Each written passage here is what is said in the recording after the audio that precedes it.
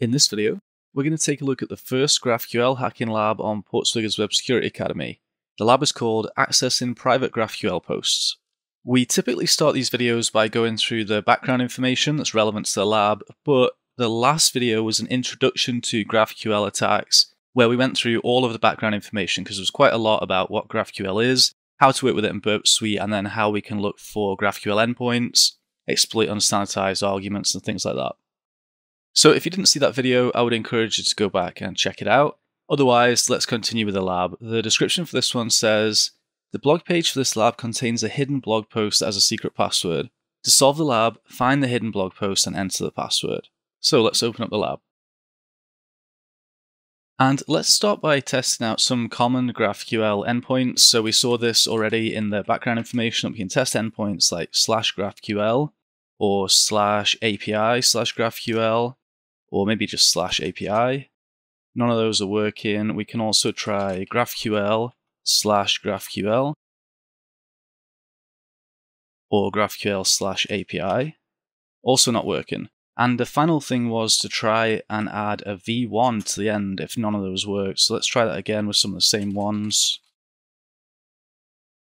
And notice that we get to this one and it's GraphQL/v1 and it says method not allowed. At this point, we might also remember that the documentation said that it's normally a post request is made to the GraphQL endpoint, although it could be others sometimes. But we can go to our HTTP history anyway. We'll send it to the repeater. And in here, we can easily change the request method from get to post. And we get a new error this time. It says unexpected content type. So that was something else we saw. It's typically JSON. So let's change this to a JSON content type. And now we're told the body can't be empty. So let's give it an empty JSON object. Now we're told that the query isn't present. So let's go and test that universal query. So here's the universal query. We will need to change the syntax slightly. Okay, so just need to add some quotes in around here as well. And a colon. I believe this should be it. And now we get back the type name query. Notice now that we also have this GraphQL tab, so we can make this a lot easier in future just by using this syntax, so we won't need to put in that full query as a JSON object. Next, we'll try to use this introspection probe request to find out some information about the schema. So again, I'll paste this in here. This returns the name of all of the available queries, but let's try and get some more information by running a full introspection query.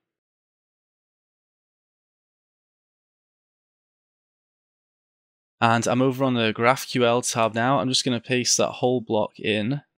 And we get back some error messages about the field undefined. Now, the documentation mentioned, and in fact we have a comment here which says this often needs to be deleted in order to run.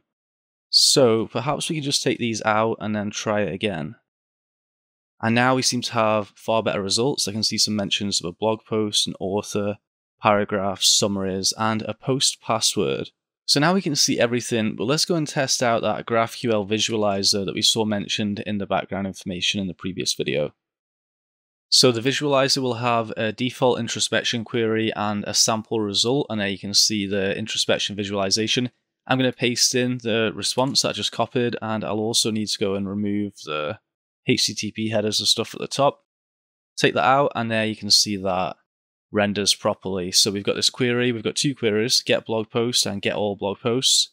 And then you can see which are the parameters of those. We've got ID, image, title, author, etc. The one that we're interested in was the post password.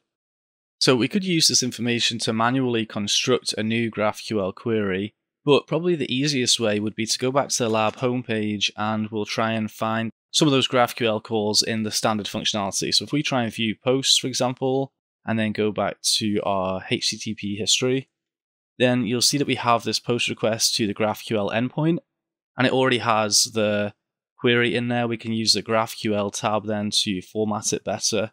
And at the moment, it is getting a blog post. You can see it's taken in the ID, and it's going to retrieve these elements. So if we send this to the repeater, and then use the GraphQL tab, why don't we just try and add in here and say post password, and then click send.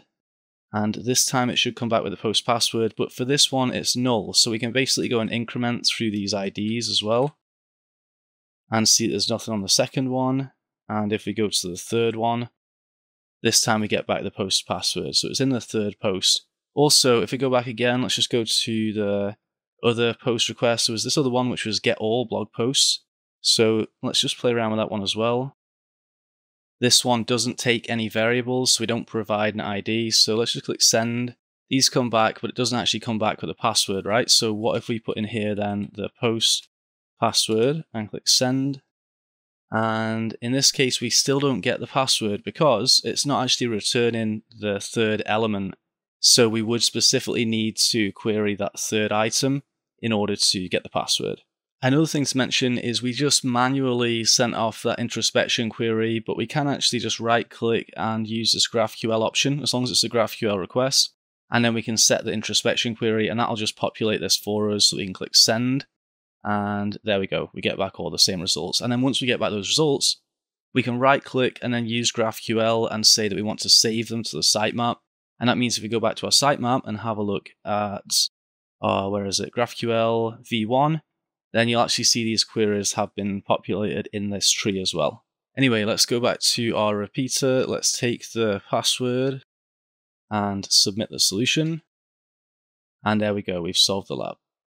And that's going to wrap it up for this video. In the next video, we'll be looking at accidental exposure of private GraphQL fields.